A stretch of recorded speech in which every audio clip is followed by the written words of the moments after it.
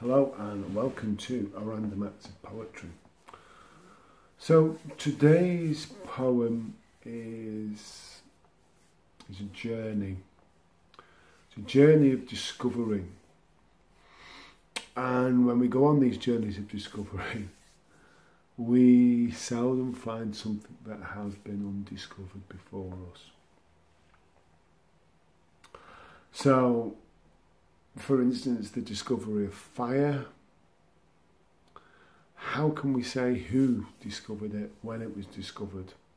Was it when the first monkey put its hand into the light and struck a tree and went ow? Or was it when the first cook decided to roast some meat? The discovery of something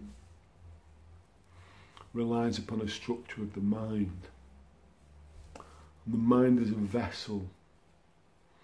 And in Taoism there's this idea of the empty vessel.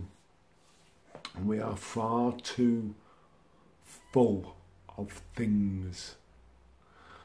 And what happens is, instead of letting those things overflow and run away, we then build other vessels to store them on and store them in.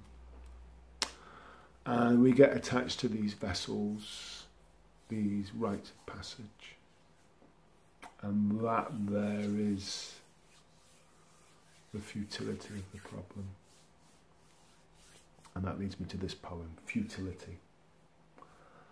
This Teflon mind, often unkind as it forms its opinion, does not realise the harm it dreams, passing secrets under the table. This knowledge needs to be wrapped in clues, for it's not easy to use. If any soul could perform these rites, then how can I proclaim myself to be more than able? Struggling to keep afloat, moving forward, brushstroke by mountain top footstop, how do I explain myself again?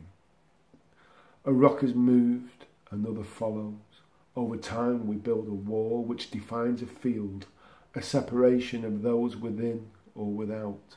Here then is the crux. For what makes a vessel necessary other than the need to store something away?